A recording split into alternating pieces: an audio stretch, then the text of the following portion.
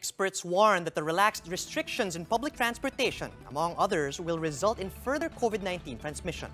To tell us more, JC Cosico is joining us live from Mandaluyong City. JC, good afternoon. What's the latest on this?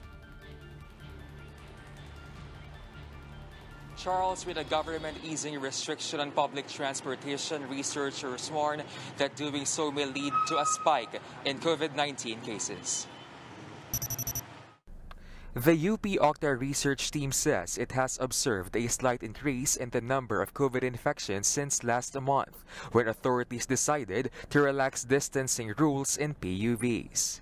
UP Octa fellow Professor Guido David suggests that the government as well as private companies should look into other options to curb the spread of the virus.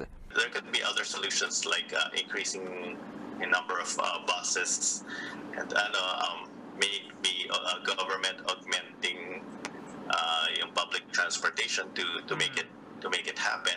The Health Department shares the same view. Health Undersecretary Maria Rosario Vergere once again reminds the public to follow strict health protocols. Unti-unti nating lift ang restrictions, but with that safeguard na kailangan ang mga tao will change their behavior and comply with the minimum health standards. Meanwhile, the health official says the Food and Drug Administration is constantly monitoring reports of unregistered COVID-19 vaccines in the Philippines. She is responding to reports that a Chinese vaccine has entered the Philippines without an FDA approval. A cold storage facility for the vaccines is also being prepared. The government is eyeing to equip each region with one. As for the 5 officials ordered suspended by the Ombudsman for the alleged delay of benefits for health workers, Vergere says they are open to any probe. So we are supporting our 5 officials. These officials had been with us for decades already. Nagbigay na ho ng ganong sakripisyo, commitment, and integrity-wise, sila po ay mapagkakatiwalaan.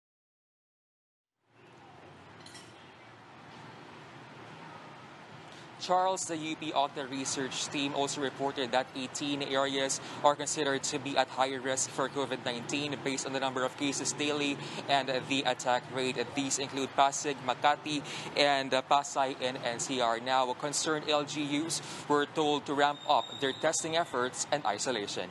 Back to you. Thank you. That was JC Cosico reporting live from Mandaluyong.